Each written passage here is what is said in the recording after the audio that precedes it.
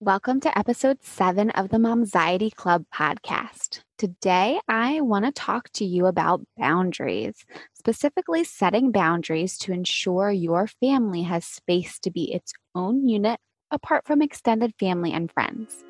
And the earlier the boundary is established, the easier it is for everyone involved. Welcome to the Momxiety Club podcast. I'm your host, Tori Levine, and as a former mental health worker with degrees in psychology and criminal justice, I know the importance of keeping calm in difficult situations. But when I had my kids, I found myself full of anxiety. I was constantly questioning if I was doing things right or how I was messing them up now. One day, everything clicked, and I made a commitment to own my anxiety so it doesn't own me.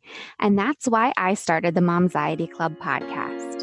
Each week, we'll discuss all things motherhood, so join me and let's get rid of some of this anxiety together.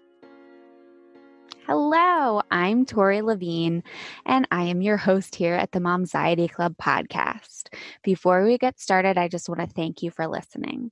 And a reminder, if you have any questions about what I discuss in the episode, I normally link to anything I reference or link to social media and all those different types of things in the show notes. So if you are, rocking the baby to sleep, driving, making dinner, or any of those other things that us busy moms have to do, don't worry about writing a note down. You can just come back to the episode later and click on the link in the show notes.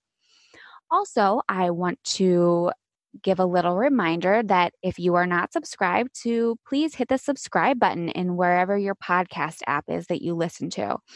This also helps us, our mom brains have one less thing to think about and worry about. And the new episodes will automatically download on your phone so you have them wherever you are. And if you are enjoying the podcast, please leave a rating and review on Apple Podcasts.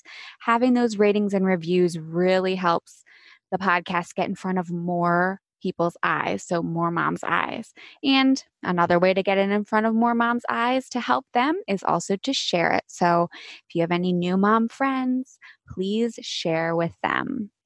All right. And back with our ratings and reviews, I love to give little shout outs to listeners who have written a review. So today I want to shout out to macbell.rd who left a 5-star review that says, "A great listen for any mama. So helpful and relieving to listen to other moms experience the same struggles that I do. It helps me not feel so alone in this journey of motherhood. Love to listen during nap time." Well, I am so happy that you love to listen during nap time and that this has helped you realize that you are not alone. Okay, let's get into it. We're going to continue on a little bit from our topic last week, which was little things that we can do to make a big difference in our lives. Today's topic is boundaries. So, a boundary sometimes can be a little thing that can make a big difference. So, identifying and setting boundaries, especially as a new mom, can have a big impact on our experiences and mental health, both for ourselves and our family unit. To some, setting a boundary may seem so insignificant, but setting a boundary and holding the boundary sacred and not wavering from it can have a huge impact. It can also be really difficult for some people. A boundary is something that indicates a limit. It's that line in the sand. If you look it up on Merriam-Webster, it talks about that limit. And if you have listened to the podcast previously, you may have heard that I am reading Dare to Lead by Brené Brown. And I'm loving it. But her definition of a boundary is making clear what's okay and what's not okay and why. She also writes that setting boundaries is, quote, having the courage to love ourselves even when we risk disappointing others, end quote. And I love this because, again, it brings back thinking about what is best for us and not letting others run our lives, which is some of the things we've discussed in previous episodes 5 and 6 with shame and guilt and little things that can have a big impact.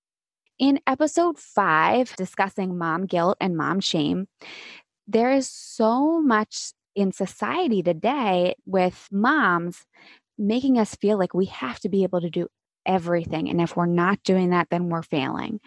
Maintaining the house, having healthy home cooked meals that are organic and from scratch, having the kids in a million different activities, and so on and so forth. And I know that I feel guilt and shame if I try to do something for myself. We have to be able to get past the shame by being courageous enough to know that putting ourselves first at times is really what is best for everyone in our family.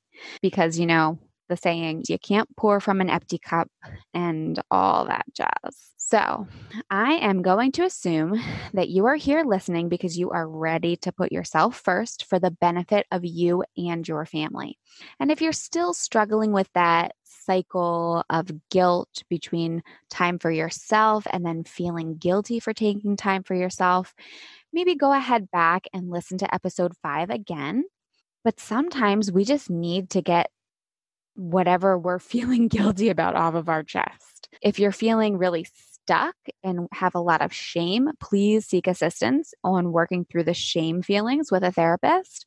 But sometimes when it's just true guilt, that we just need to get it off of our chest so that we can move on. So for that, if you are interested, you can schedule a Momxiety vent session, and a link to that is included in the show notes.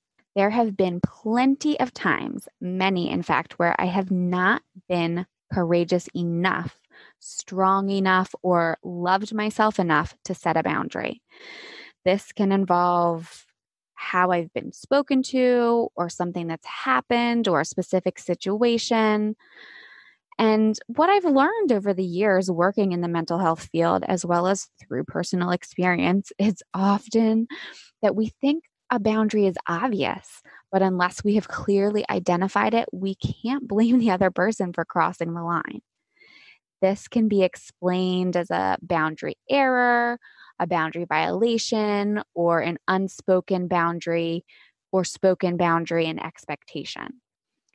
Boundary error is where someone is not aware of the boundary, and a boundary violation is where the person is aware of the boundary but continues to cross the line. And the same with the spoken and unspoken boundaries or expectations. I find that a lot of the times we have to go back and look. And if we feel like someone's violating a boundary, first determine if that boundary was spoken or if it's just something that you're expecting. And then make sure you address it and set that boundary again. There are always boundaries that we're going to need to set, re-identify, and that will always be changing, especially as our family grows and throughout our lives. So for this, I think a great time to set boundaries for your new family unit is when you are pregnant or when you first bring baby home. Now, as with everything else, if you are far beyond that point, starting now is not going to have any negative effect. The sooner you start, the sooner you will see results. It just might be a little bit harder if you extended family, friends have gotten into this kind of like little bit stepping over the line to reestablish that line and stand firm. And it is especially hard at times when other people may not understand why that boundary is being set and they might feel hurt. And setting boundaries can be uncomfortable for yourself as well as the person you're setting the boundary with. And you know what? Sometimes you don't even need to have somebody else to set the boundary with. It is setting a boundary or a limit with yourself. But what we need to understand is that it's okay if the other person we're setting a boundary with, can feels differently than we do. But this is a good chance to practice our boundaries and our limits. And if that person says something possibly hurtful to you, you can say, you know what, I understand that you may feel differently, but it's not okay for you to speak to me that way. Or after you've set a boundary and somebody else may step over it, you can say, look, I understand this might not be what you would choose to do, but this is my boundary and I would appreciate that you respect it.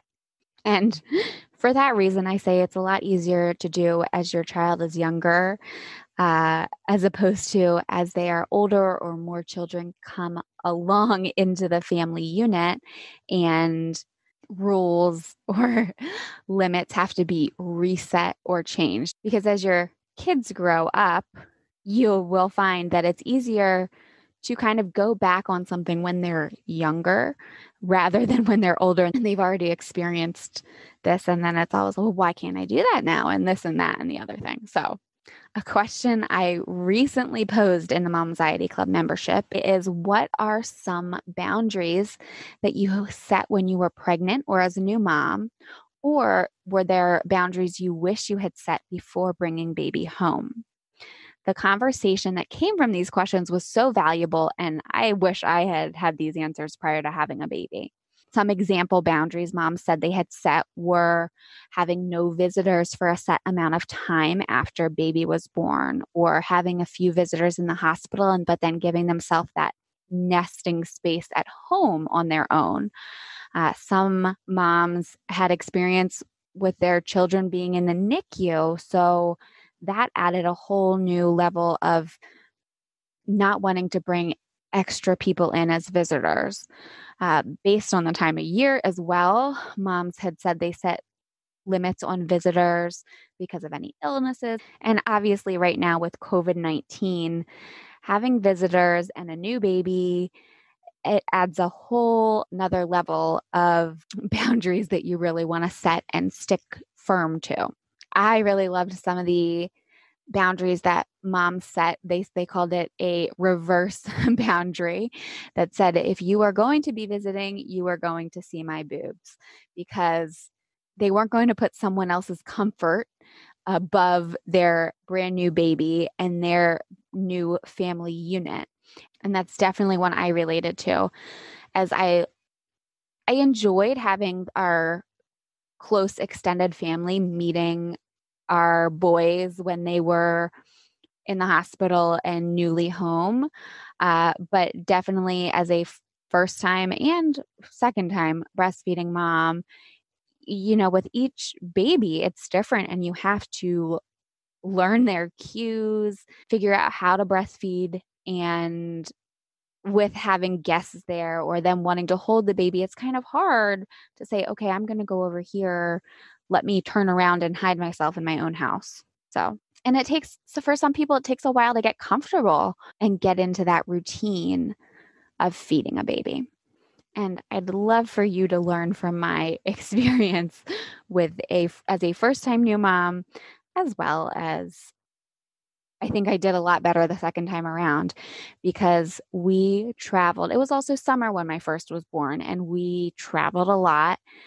And it was very challenging for me. I am a homebody, and I would have been much more comfortable staying home. So, would setting a visitation boundary for friends and family be something you would have done differently?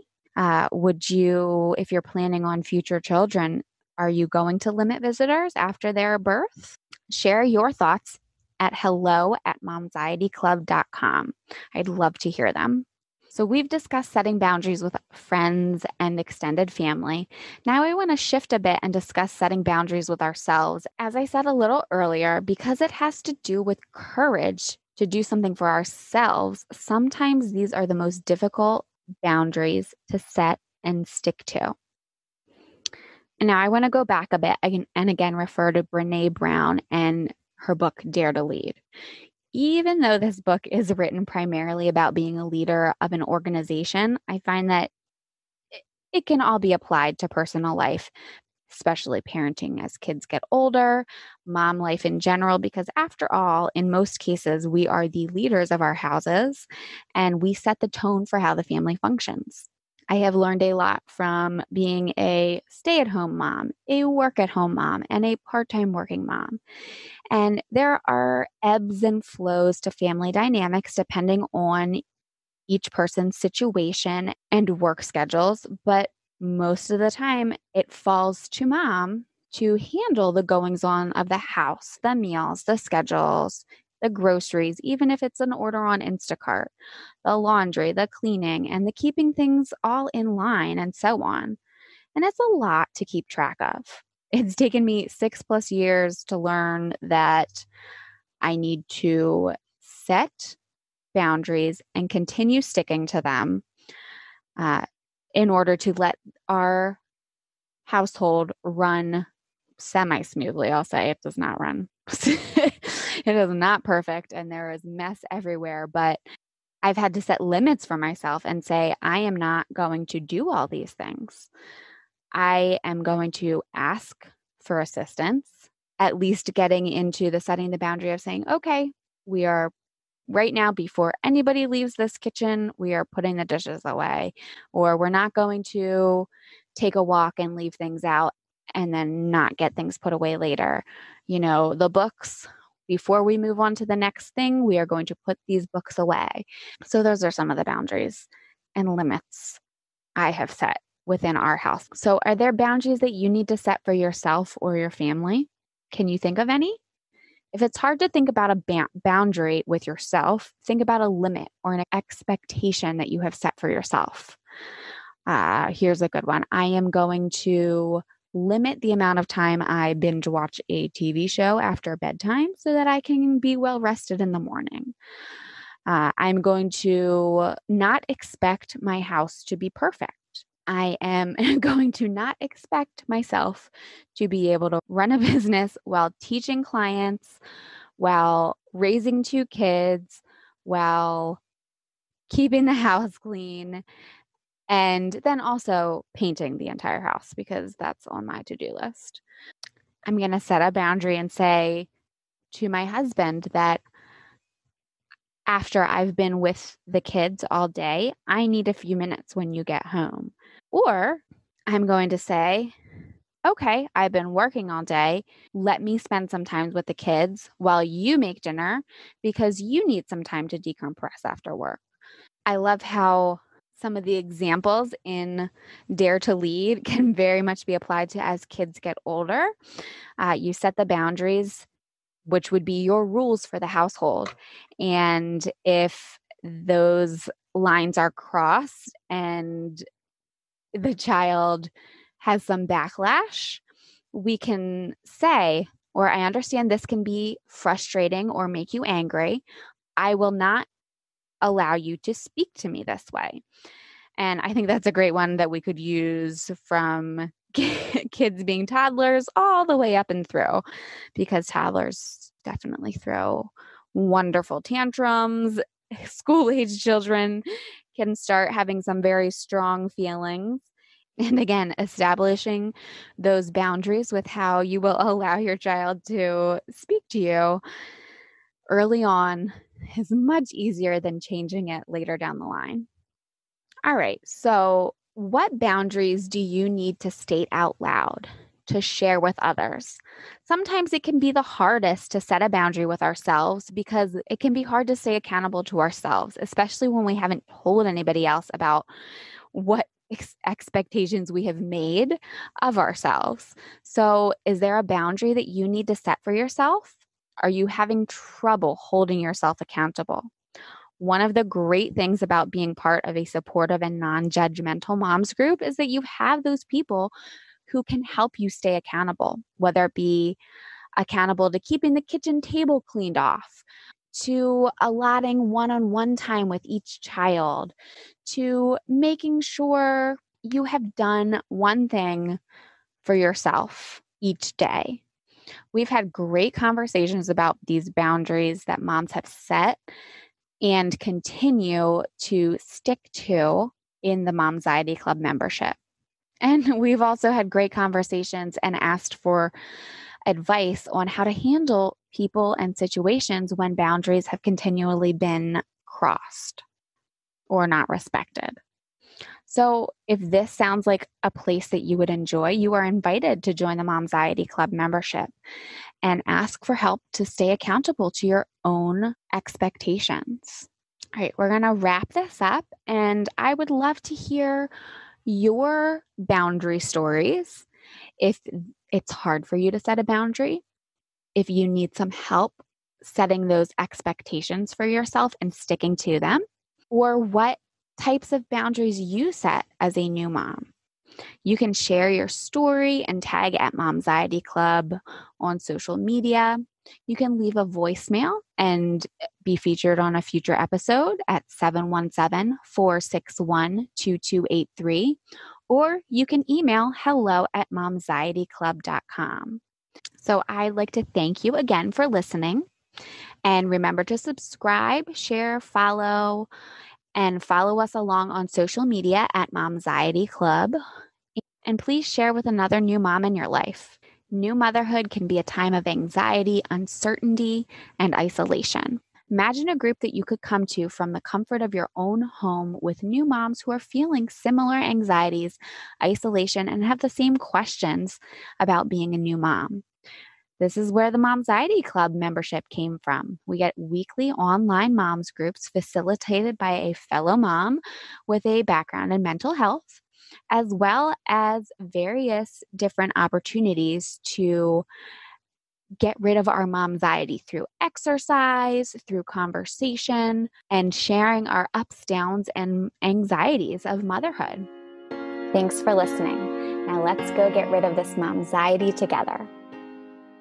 The Momxiety Club podcast is not intended to take the place of medical advice or therapy. If you are in crisis, call your local emergency number or the National Suicide Prevention Hotline at 1-800-237-TALK.